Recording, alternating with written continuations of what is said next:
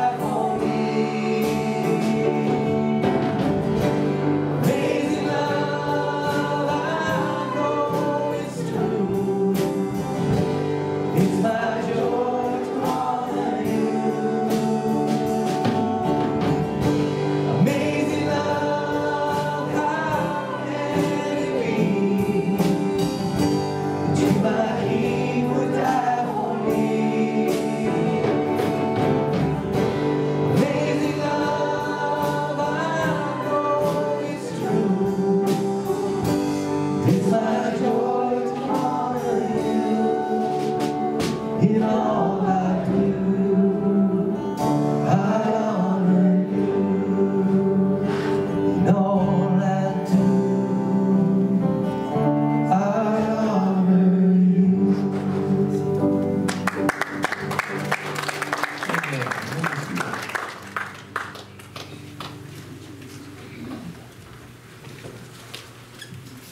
morning, Breakwater.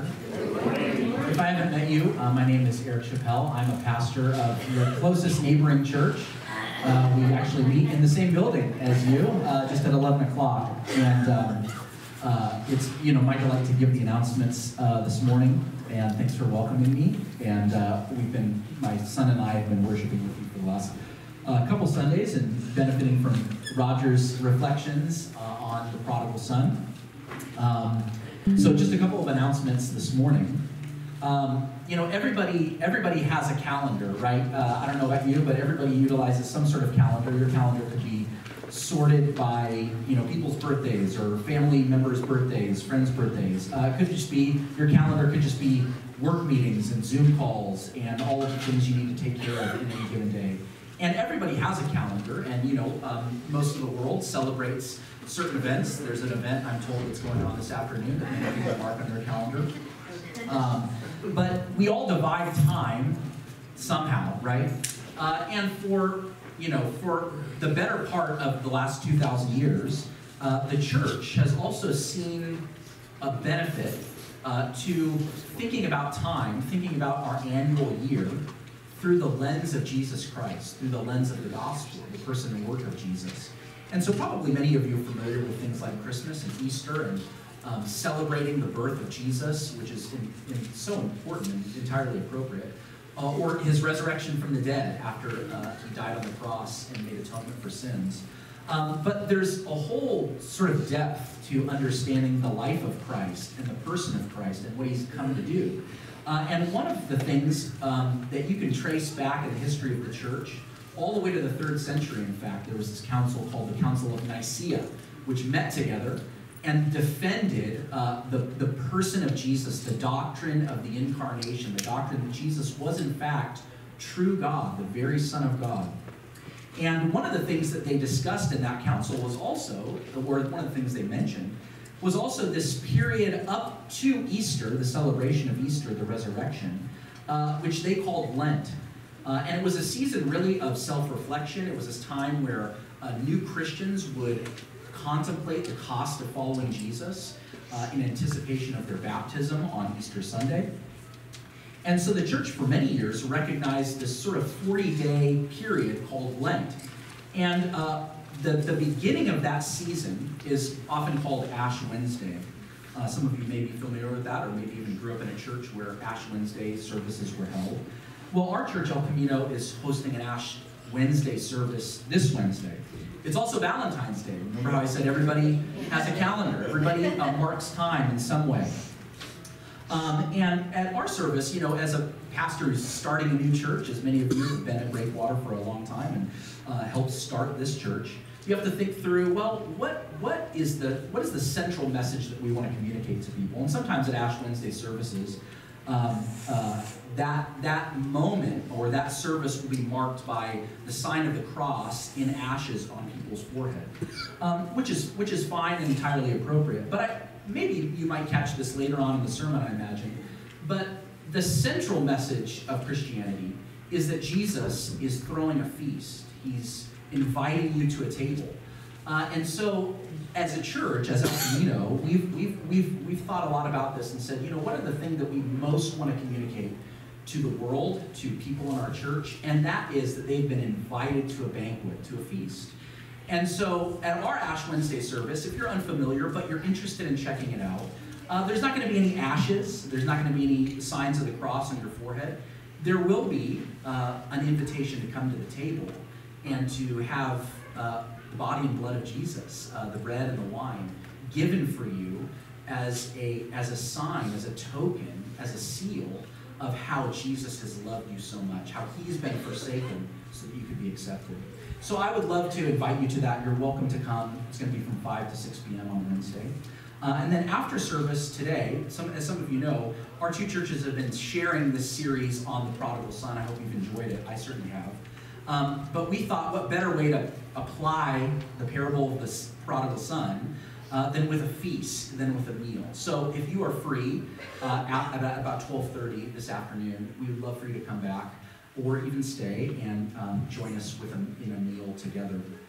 And then, if I could maybe invite you as well, we're sharing a series upcoming, which is our next series, and it's on the prophet Habakkuk, or it's probably better pronounced Habakkuk, but I'll let Roger talk about that a little bit. But Habakkuk is a minor prophet in the Old Testament, and he lived 1,500 years ago when his nation, when his kingdom, was unraveling at the seams, where everything, politically, religiously, culturally, was falling apart.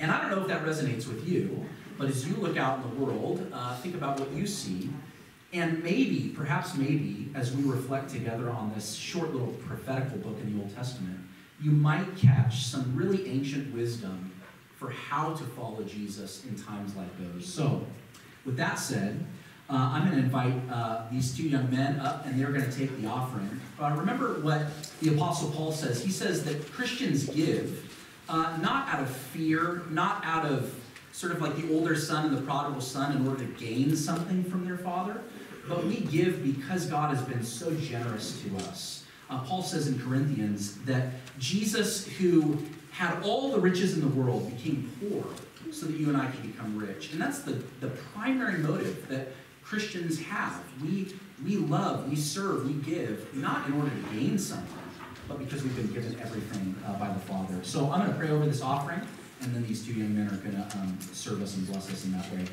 Heavenly Father, we thank you for Jesus, the Prince of the world, the ruler of all things, who became poor, who lowered himself, denied himself, emptied himself even, Father, so that we could be filled up, so that we could be made rich. Father, we ask that you would bless this time of giving of our offerings. Father, we know that everything that we have is a gift from you. So, Father, would you bless this work? Would you bless the labors of Breakwater Community Church in all the various facets and ministries that you have guided them in and led them in and brought them in. Father, would you bring great fruitfulness and great faithfulness from this giving today? And it's in the name of Jesus we pray. Amen. Amen.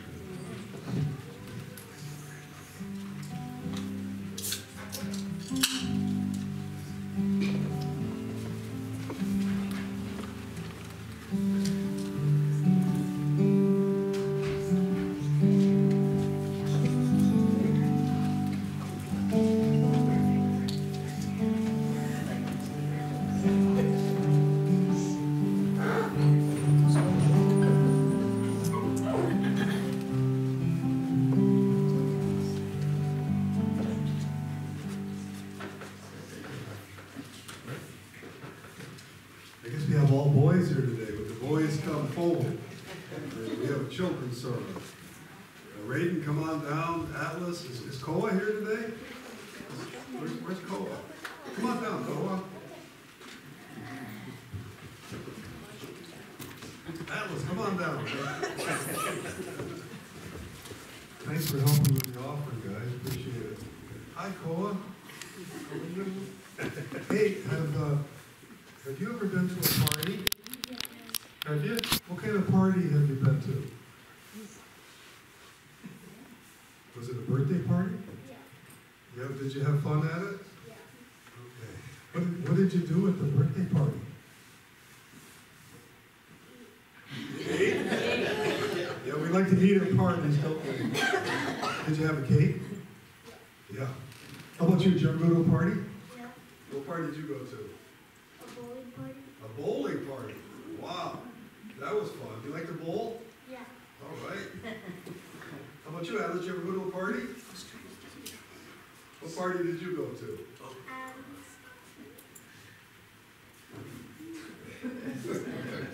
Halloween party? Okay. What'd you do at the Halloween party? Bowling? You played? Yeah. Did you eat candy? You didn't eat any candy. Well, we're going to talk about a party today that God is throwing for us. And when we love God, He throws a party for us. And that's why we come to church. We come to church and Lighthouse Kids so that we can remember God and thank Him for welcoming us home, welcoming us to a party.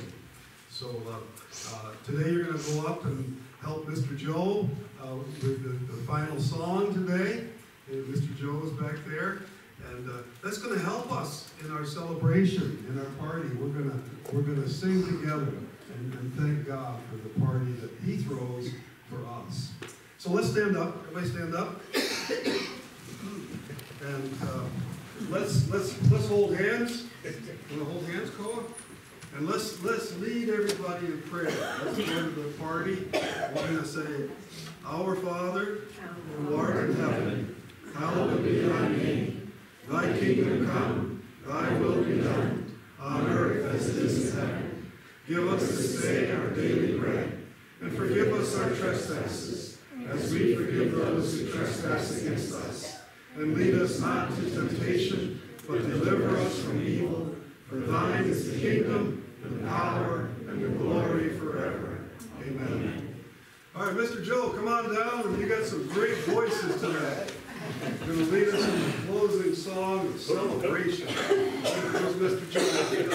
Goes this way. Come right up this way. There you go. Come on, Koa. Come on, now you Go out this way. We'll go this way. Okay, there you go.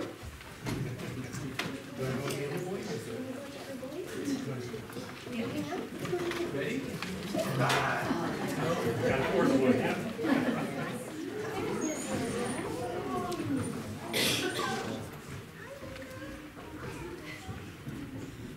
Well, greetings, mighty warriors. Greetings. The Lord is with you. Hope you had a great week. Our scripture text today is, this is part 5 of 5 parts on the Prodigal Son. And we're looking at Luke 15, 22 to 24. Luke 15, 22 to 24. We've looked at what it means to be lost, what it means to be found. We've looked at the younger son. We've looked at the older son. We've looked at the father. And today we're going to look at the celebration. And this is the heart of the message of the prodigal son. Verse 22, Luke 15. But the father said to his servants, Quick, bring the best robe and put it on him. Put a ring on his finger and sandals on his feet. Bring the fatted calf and kill it. Let's have a feast and celebrate. For this son of mine was dead and is alive again. He was lost and is found. So they began to celebrate. May the Lord speak to us this morning through His Word and by the power of the Holy Spirit. So today, Super Bowl Sunday, Super Bowl number 58, held at Allegiant Stadium in Las Vegas. Kansas City Chiefs, San Francisco 49ers. This is a rematch of Super Bowl 54. I think the Chiefs won that one. The stadium seats 72,000 people, and it's expected that it will be completely filled. The Columbia Broadcast System has 165 cameras that cover every square inch of the stadium. It's going to be broadcast around the entire world. There's supposedly going to be about 200 million Americans watching it on television this afternoon. I'll probably be one of them. If you had wanted to have an advertisement for the Super Bowl for your business or company, it would only set you back a mere $7 million for 30 seconds. If you had wanted to purchase a ticket for the Super Bowl, the cheapest one was $2,000, and they went up to about $45,000, and that's before the scalpers got a hold of them. Those were the legitimate prices. When I was a little boy, I remember watching Super Bowl I on television. It was black and white television, and the game was the Green Bay Packers against the Kansas City Chiefs, way back in 1967. And the most expensive ticket then was $90 to go to the game. Times have changed, haven't they? That game has taken on some importance, I guess, in our world. But imagine if nobody showed up to the Super Bowl today. Nobody went to the stadium. Nobody turned their TV on to watch the game. Wouldn't that be a sight to behold? All that advertisement, all that money, all that folderol for nothing. The National Football League, the executives would be devastated, crushed. We celebrate a lot of things as people. We celebrate births, we celebrate marriages, engagements, quinceañeras. We celebrate high school graduations, college graduations, getting a promotion at work, high school reunions, 50th wedding anniversaries. We celebrate a lot of things, and I'll bet some of you have put a lot of energy and time and effort into hosting a feast, hosting a celebration, and then maybe we're disappointed because some of the people that you hoped would come didn't show up. Has that ever happened to anybody? You know, had some disappointments there. And celebrations involve people coming together. And the very heart of this parable is the God of the universe is hosting a feast. And he wants people to come. And as Jesus finished telling this story of the prodigal son, he's looking at the religious leaders of the day, and they're saying, are you going to come to God's feast? God loves you, and he's prepared a wonderful celebration. Are you going to come? And that's the question that each of us have to answer. Are we going to come to the feast that God is throwing? So as we finish up this last part of a 5-part series, we're once again looking at the Father in this parable, who is a symbol of the Lord our God. And the Father does 3 things as we think about this. He tells us why we celebrate. He shows us how to celebrate. And then he celebrates. So that's what we're going to look at today. Why we celebrate, how to celebrate, and then let's do it. Joe told me the other day, break out the chip and dips. You know, we're going to celebrate. So why do we celebrate? We celebrate because something that was lost was found. And there are 3 parables right in a row. The shepherd lost a sheep. He had 100 sheep. He lost one. He spent all day looking for that sheep. And when he found it, he put it right around his neck and carried it back home. And he said to his friends and neighbors, rejoice with me. I found my lost sheep. And then when the woman lost part of her inheritance, when she lost her silver coin, she looked all day for that coin. And when she found it, she got all excited and she said, rejoice with me. I found my lost coin. And so in the prodigal son, the father's heart was broken. He was looking over the horizon for his long lost son.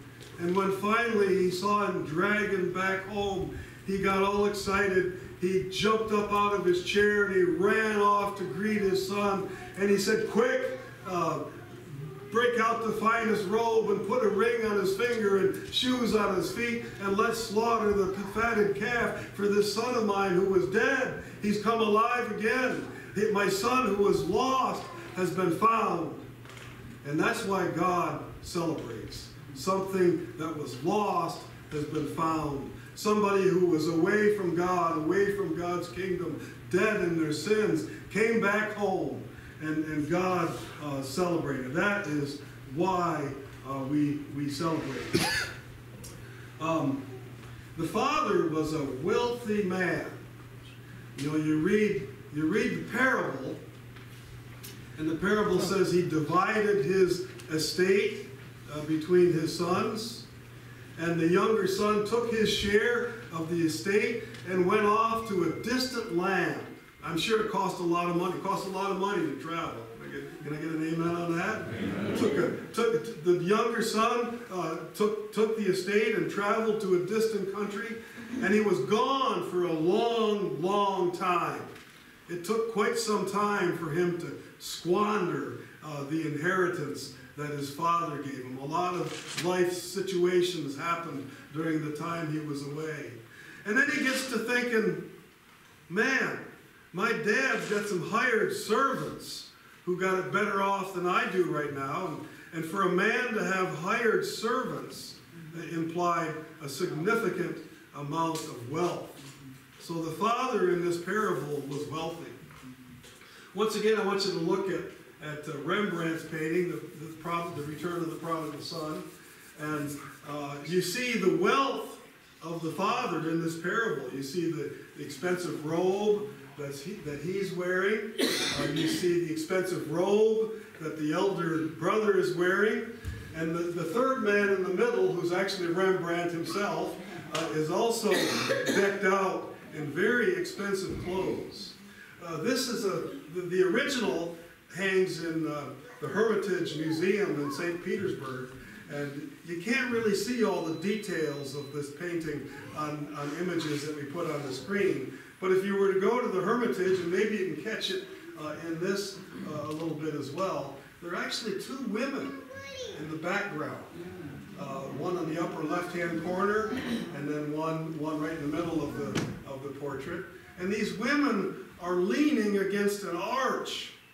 And it's an arch befitting of a palace, not a farmhouse.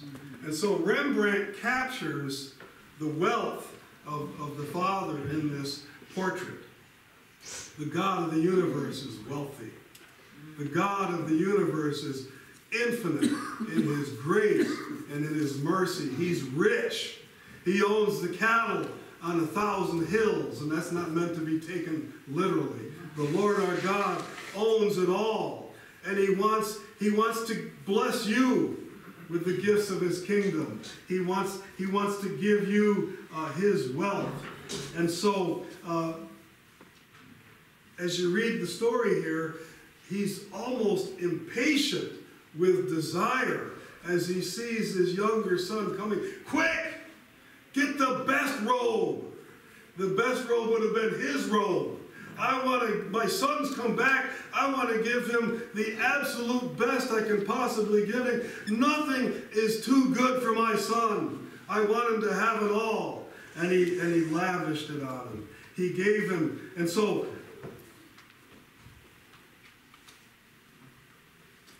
people like to party, don't they?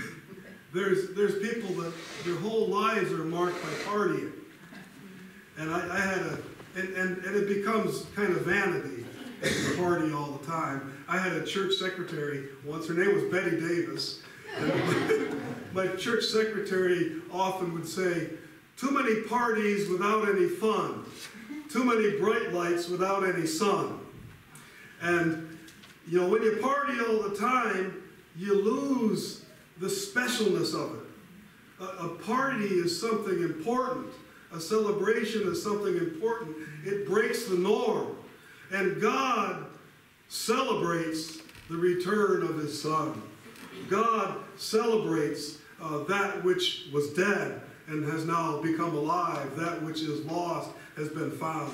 That is why the God of the universe is throwing a party, because somebody's come home. Amen? Somebody's come home to the King.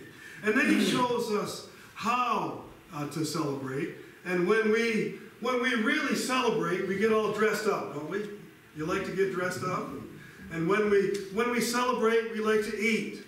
Those are the two things that kind of break the routineness of life. When something special happens, we get decked out and we want to eat. So the father took the best robe, which was his own robe, and put it on his son. And I imagine a lady's wedding day is important. You put on a beautiful gown. Guys, You like it too, guys. I know you do. Getting dressed up once in a while. Doesn't it feel good to do the hair and the makeup and have a nice gown on, or guys to have that nice fitting tuxedo or suit? Once in a while, it's good. It's a celebrative thing. I asked James today to show about the last picture taken of me on active duty. Uncle Sam knows how to deck out his sailors and soldiers. You know, that's full dress white there. Eggs, scrambled eggs on a hat, and ribbons and medals. You know, Uncle Sam knows how to do it. God the Father clothes with righteousness the men and women who come home to Him and want to get serious and want to get right with God. The angels in heaven rejoice when someone comes home. God also, the man in this parable also put a ring on the finger of the son that had come home. The signet ring, the family ring, the ring that signifies authority. And I imagine there's many in this room who may have a necklace or earrings or a ring or some piece of jewelry that has been passed down for generations through your family, and it's very, very meaningful. It's powerful. And when Joseph was sold as a slave into Egypt, and when he ultimately interpreted Pharaoh's dreams, and the land of Egypt was spared the ravages of a famine because of Joseph's interpretations of the dreams, Pharaoh made him number one in the kingdom of Egypt, and he gave him his ring, his signet ring. One of the things they give you at the Naval Academy when you graduate is this big gold ring. You know, can you hear that? Yeah. There's some gold in there, and there's jewels in it. You know, and they call graduates from the Naval Academy ring knockers, because when we get together we like to shake our rings. But it's a symbol of some sort of accomplishment, something important. So God clothes His people with garments of righteousness. He gives rings of authority. He puts them on our fingers, and he puts shoes on our feet. And back in the day when Jesus told this story, poor people didn't have shoes. Slaves didn't have shoes. And so the Father says, bring out the shoes and put them on the feet of my son. My son is now free. My son is blessed. He's come back home. Shoes symbolize power and authority. Shoes are for the wealthy and for the powerful, especially back in the day. And Ferdinand Marcos was the dictator in the Philippines for over 20 years. He absconded with billions of dollars from the Filipino citizens' treasury. And when they finally arrested him and they went into the palace where he lived, the authorities went into Imelda Marcos's closet, and they found 3,000 pairs of shoes in Mrs. Marcos's closet. And Uncle Sam knows how to give his property shoes too. Look at these. Isn't that a good spit shine? That's not really spit shine. That's a patent leather. But God decks us out in shoes as well. He puts the best robe on His children. He puts a ring on the finger. He puts shoes on the feet, a robe of honor, a ring of inheritance, footwear of prestige. It's time to celebrate. Let's get gussied up. Let's be looking good. You know, and the God of the universe clothes us. There's a fascinating story in the Bible, if you can find Zechariah, second to the last book of the Old Testament. The nation of Israel, if you know your history, was destroyed in 587 BC, was destroyed by the Babylonians. The temple was razed. One of the wonders of the world was completely destroyed by Nebuchadnezzar, the king of Babylon, and all the gold and everything that was in it was plundered. But 70 years later, the nation of Israel was allowed to go back to their land and rebuild the temple. And Zechariah records much of Israel's return to the land and the rebuilding of the temple. And in Zechariah chapter 3, he talks about the very first high priest who began his ministry in that rebuilt temple. His name was Joshua. So Zechariah chapter 3, verse 1, the angel showed me Joshua, the high priest, standing before the angel of the Lord, and Satan standing at his right side to accuse him. The devil never wants anybody to celebrate. The devil hates laughter. The devil wants you to be depressed and in despair all the time. But the Lord, verse 2, said to Satan, the Lord rebuke you, Satan. The Lord who has chosen Jerusalem rebuke you. Is not this man, Joshua, a burning stick snatched from the fire? Now Joshua was dressed in filthy clothes as he stood before the angel. The angel said to those who were standing before him, take off his filthy clothes. Then he said to Joshua, see, I've taken away your sin. I will put fine garments on you.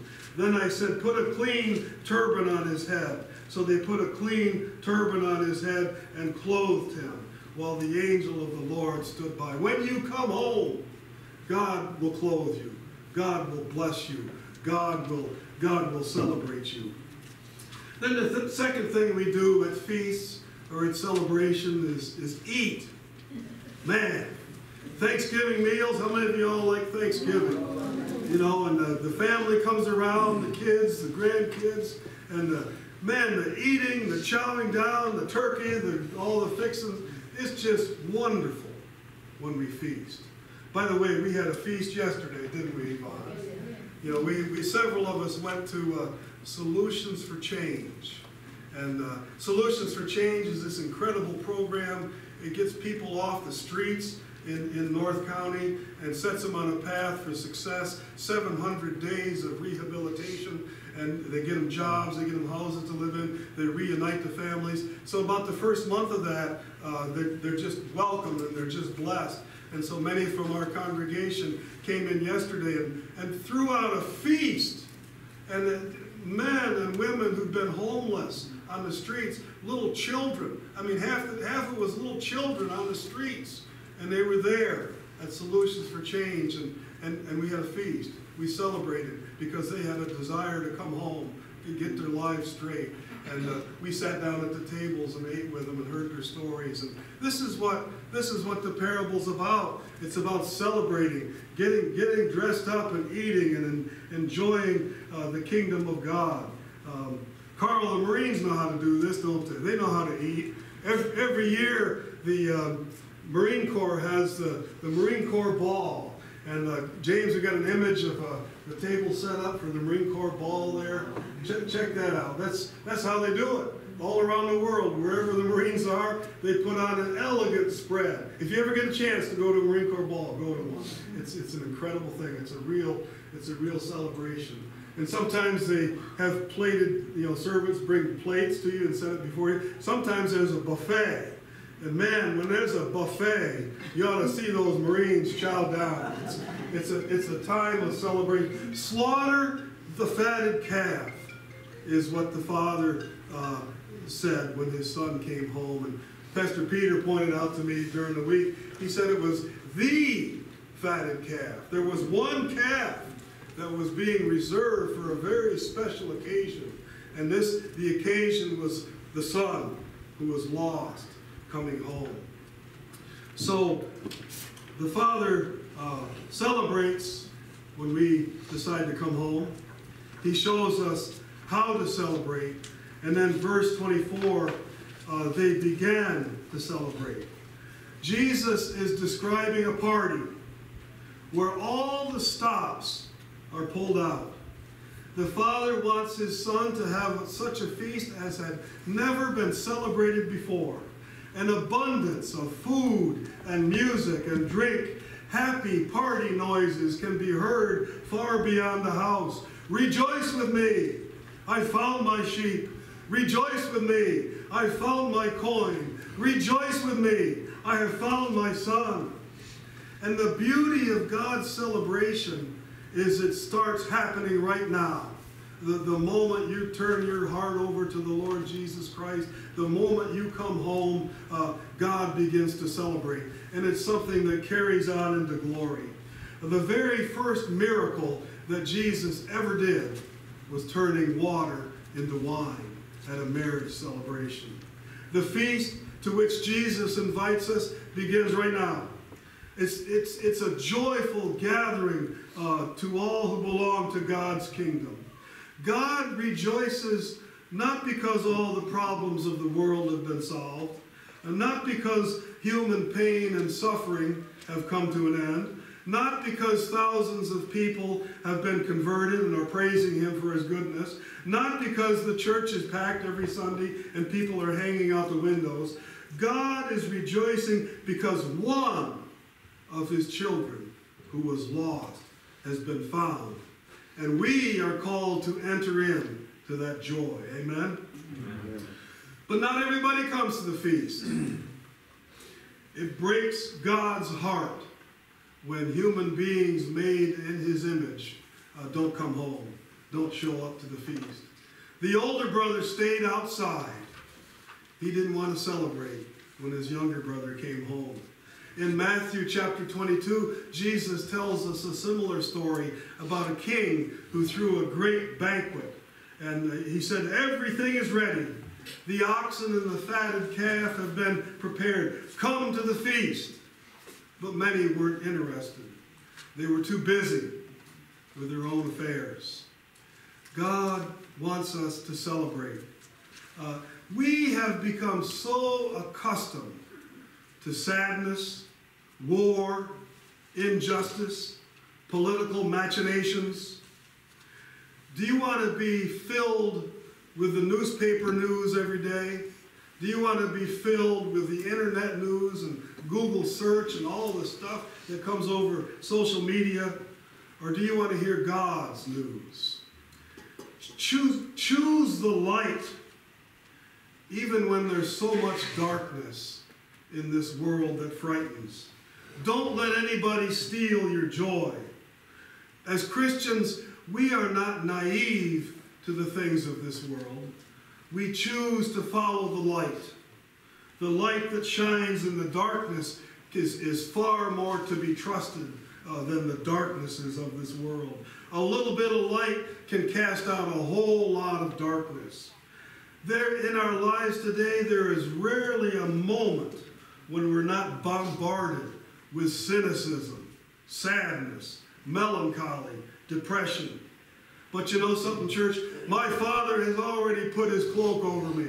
He's already put a ring on my finger. He's already put sandals on my feet. The hands that we talked about last week have become my hands, the hands of the Father.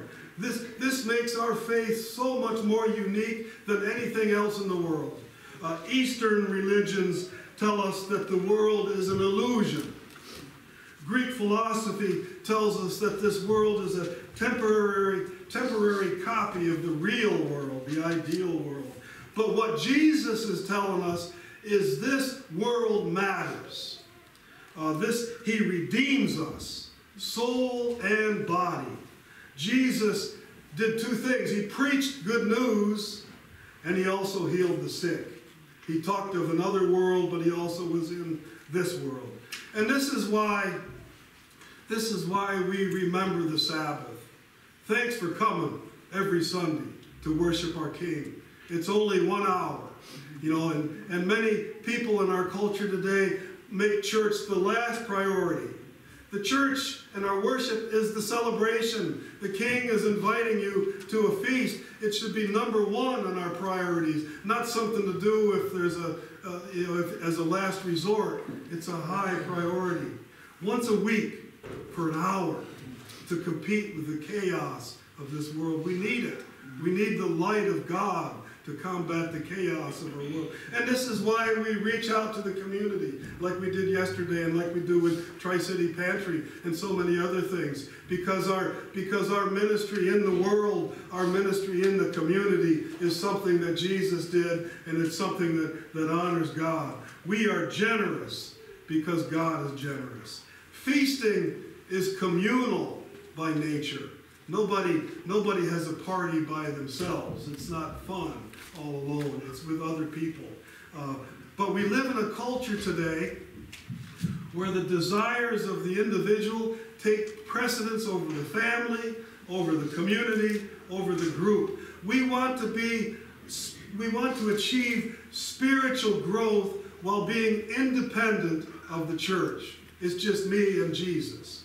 But it takes a community to know an individual. Jackie and I have been married going on 41 years now. And I know her. Yeah, that's a good time. That's a long time. Yeah. And I know her better than I know anybody else. And she knows me better than she knows anybody else. But you know what's neat is when we're in a group and engaging with others in conversation, I begin to see other aspects of my wife that I never saw before because of the group dynamic. And the same is true with Jesus. If you want to get to know Jesus, you get to know him in community. Social media doesn't cut it. You can't stay home watching church on TV. It may give you some head knowledge, but it doesn't deal with the heart. It doesn't transform you. And so in the Prodigal Son, Jesus says there's two ways to be cut off from the celebration of the Father. One's to simply rebel and be like the younger brother, and the other is to just harden your heart and I don't need church because there's all kinds of problems in church. I'm just going to stand outside and I'll watch it. I'll watch it on the internet. Neither one of those are good approaches. God is calling you home. The celebrations that happen in this life point us to something greater. Among the last words that Jesus ever spoke was on Thursday night, the night before his crucifixion, and he held up the cup. And one of the words he said was, "Never again will I drink of this cup until I drink it with you in my Father's kingdom." He was pointing to an even greater celebration. He was pointing to the marriage supper of the Lamb that we read about in Revelation chapter 19. The angel in Revelation 19 said, "Blessed are those who are invited to the marriage supper of the Lamb." Anybody going to the marriage supper of the Lamb here? Can I get a hallelujah and an amen? You know, we're headed there, the ultimate celebration. In Matthew chapter 11, Jesus tells us that many will come from the east and the west and will take their places at the feast with Abraham and Isaac and Jacob in the kingdom of heaven. And when that final feast arrives, ladies and gentlemen, we will see the end of disease, poverty, injustice, violence, suffering, and death. The climax of history is not some disembodied experience, but a celebration. Hallelujah! The marriage supper of the Lamb has come. In 1958, there was an author, a Danish author by the name of Isaac Dinesen, who wrote a little short story called Babette's Feast. And it was later turned into a movie. Anybody happen to see that movie, Babette's Feast? Well, put that on your watch list. It's pretty powerful. Babette was a political refugee from France, and she had fled to Western Denmark. And in Denmark, she became the servant of two elderly women who ran a very strict religious and moral community. You were afraid to look cross-eyed at anybody, you might be judged. It was just a strict religious community. These two elder women had inherited this community from their father, who was the founder of the community. And Babette actually won the lottery when she was in Denmark. I'm sure the two elderly ladies looked down their noses at someone even playing the lottery. But Babette won the lottery, and she had an incredible amount of money, and she could have easily gone back to her native country of France. But instead, she offered to pay for and prepare an anniversary dinner for the father of these two ladies and open it up to the entire community. And it turned out that Babette was one of Paris's greatest chefs. And they sat down for a gourmet feast. And as the power of the feast began to break through the defenses of people, some of the people who had turned their back on that religious community years earlier began to soften. And some of those who had stuck with that very strict religious community over the years said, hey, this is okay, this is good. And as the feast continued, you began to see morality and joy coming together. You began to see the ethical and the sensual meeting. There's a great psalm, Psalm 85, that says, God's salvation is near. It's a place where love and faithfulness meet together. It's a place where righteousness and peace kiss each other. And Jesus is the master of the banquet. Jesus is the one who brings us together. That's why we worship. There's people in this congregation, and not any congregation, probably wouldn't talk to each other outside of the feast that we have on Sunday morning. But God brings us together. No matter what our political spectrum is, whatever our background is, the Lord our God celebrates us and brings us together, and we can see joy, and we can understand each other. And Jesus in John chapter 7, verse 51, he says, I'm the living bread that came down from heaven. And if anyone eats this bread, he will live forever. This bread is my flesh, which I give for the life of the world.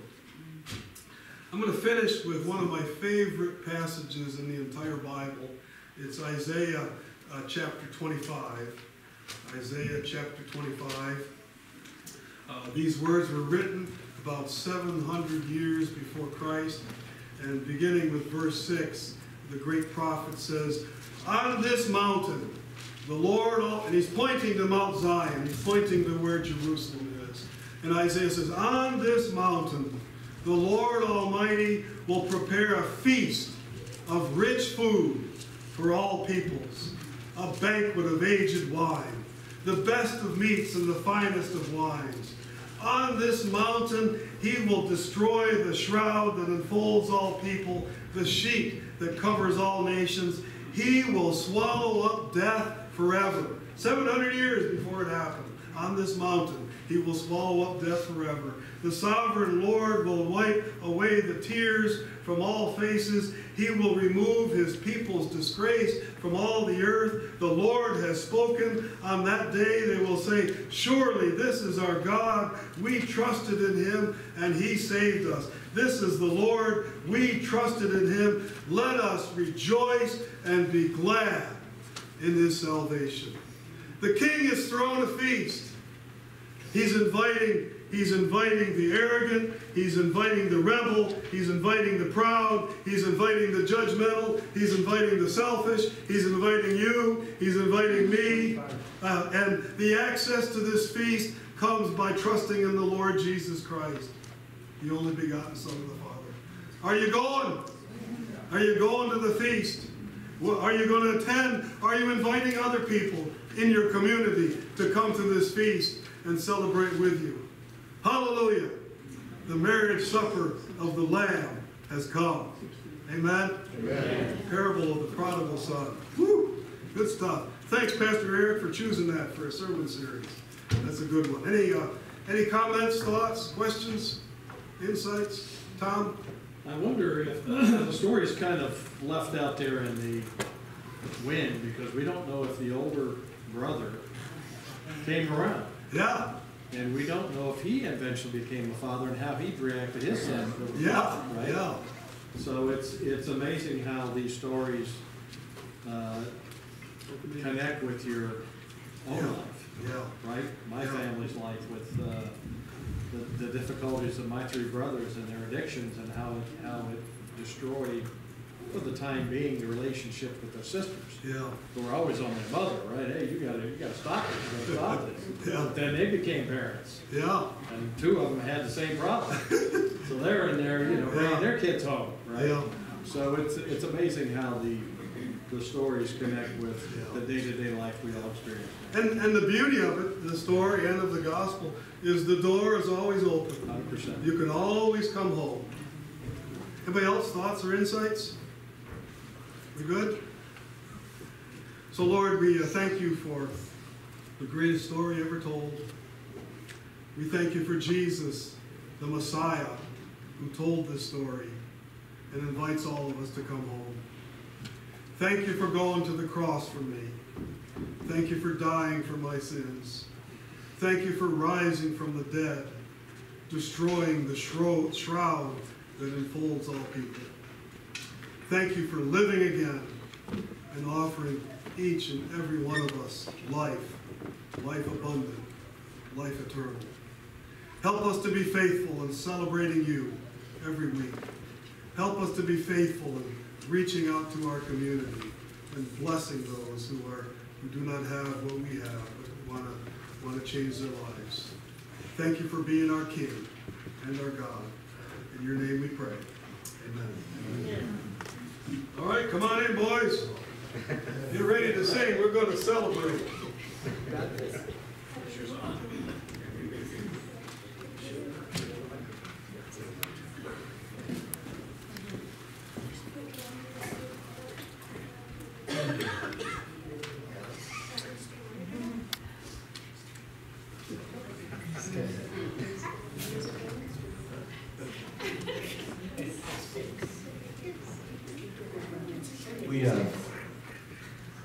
We told Miss Marie she had to come sing too.